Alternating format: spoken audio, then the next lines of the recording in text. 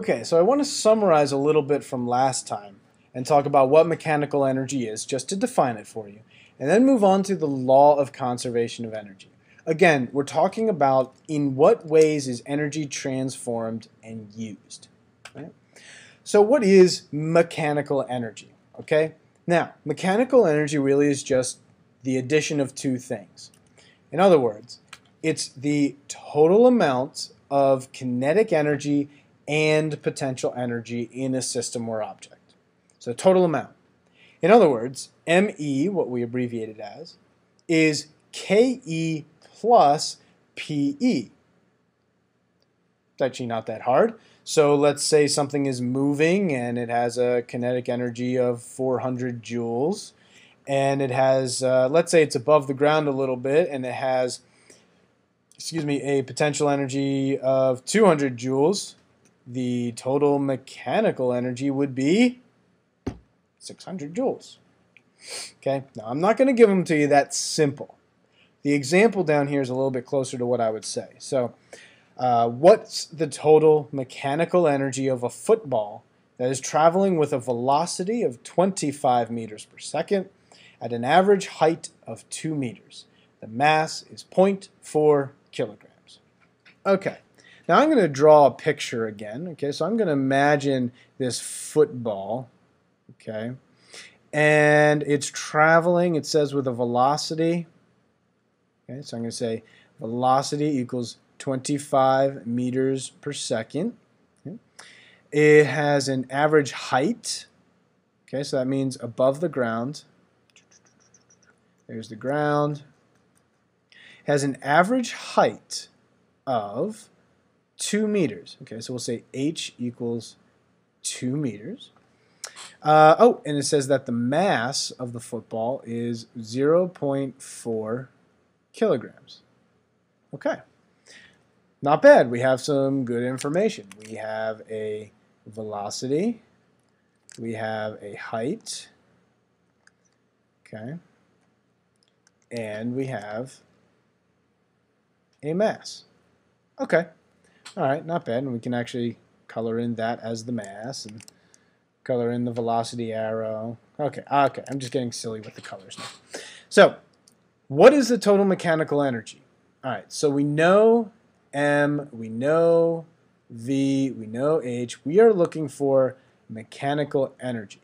Now, we know that the mechanical energy is the kinetic energy plus the potential energy. So we're going to have to start doing two-step problems or even three-step problems here. Let me explain. We need to calculate the kinetic energy and the potential energy. Because we don't have the mechanical energy here. We have what we need to get it, but we don't actually have it written out. So let me explain. Remember, kinetic energy is 1/2 mv squared.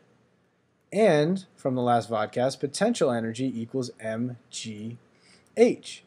So actually, we only have to substitute and solve again. Watch this. Okay. So the kinetic energy, Ke right here. Oh, let me go get silly with the colors a little bit again. Okay. So the kinetic energy is 1/2 mv squared. Okay. And the potential energy, okay, is mgh. Okay, so to find the mechanical energy, I have to take 1/2 mv squared and add mgh. Okay, let's do that.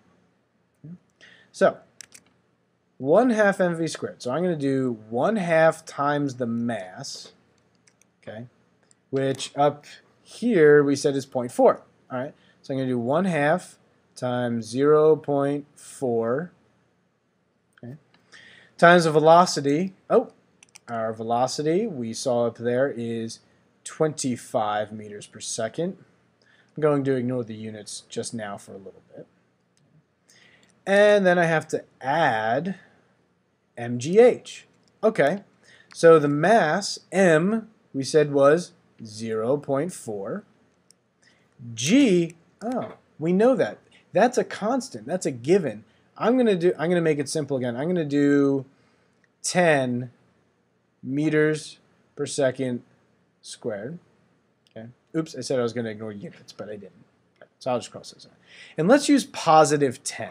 Okay. I'm not worried about direction in this case. Right. So we'll go with 10. And h. What is h? Oh, we already figured that out. We figured out that h is 2 meters. Okay.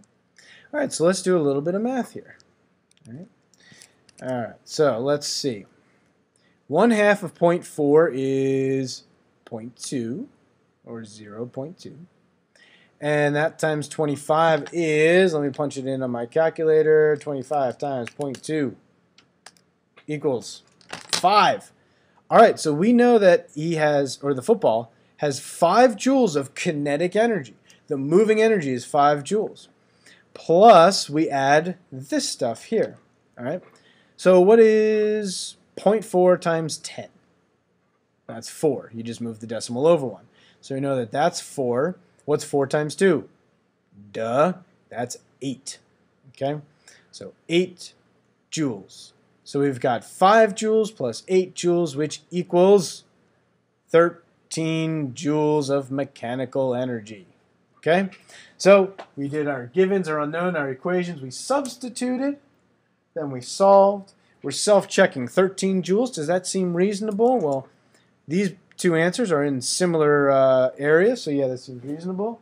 And we're going to show off. We're going to box it up. 13 joules. That is mechanical energy. Okay. All right.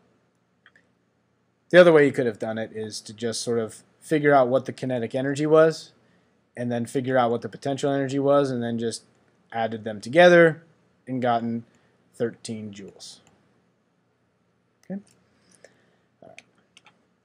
All right, so last thing about energy is the law of conservation of energy. This is amazing. This right here is a rule of the universe, I like to say. Okay, actually I just made that up, but I do like to say it right now at least.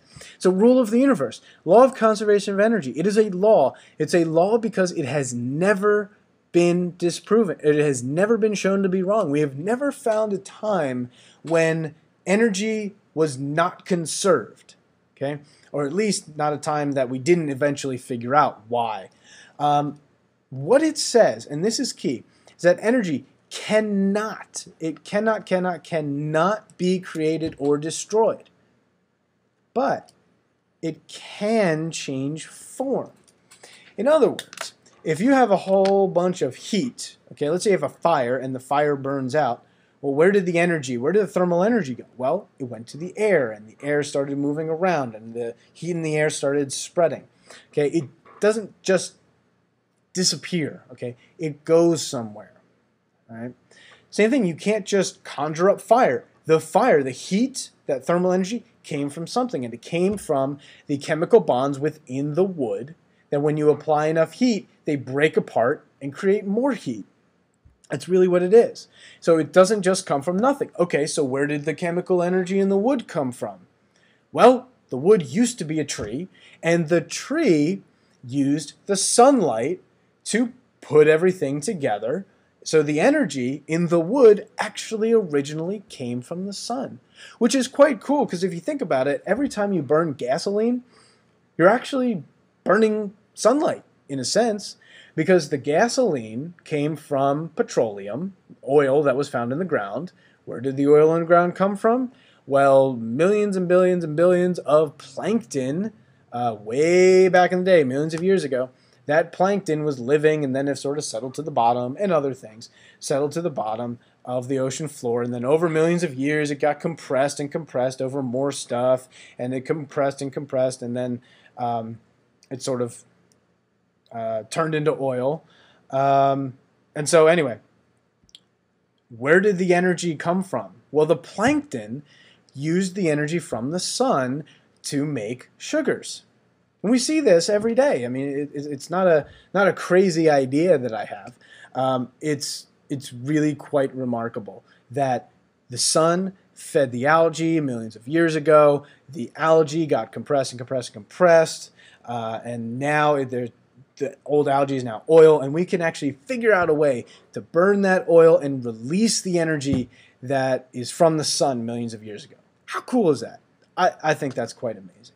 Okay, but the rule here, okay, is that energy has to come from somewhere and or go somewhere. It can't just magically disappear. It can't just magically appear. The atomic bomb might be something that you think, oh, it magically appears. No. What happens is, with the atomic bomb, the uranium, if you were actually able to collect all the uranium from the bomb afterward, if you could do it. I mean, it kind of exploded, but okay. Let's say you could actually collect all of the uranium afterward, and you could get its mass, you could weigh it. Well, the weight of the uranium afterward, as compared to what it was before the explosion, is actually a little bit less. It's actually about a paperclip's worth less massive, because the mass of the uranium actually turned into energy. So the energy came from mass, and we're going to talk more about this later on, but that's quite mind-blowing in itself. But always remember, energy has to come from somewhere, from something, which is usually the sun, but it comes from somewhere or from something, and then it has to go somewhere. It can't just disappear or reappear. So energy cannot be created or destroyed, but it can change form. I'll see you in class.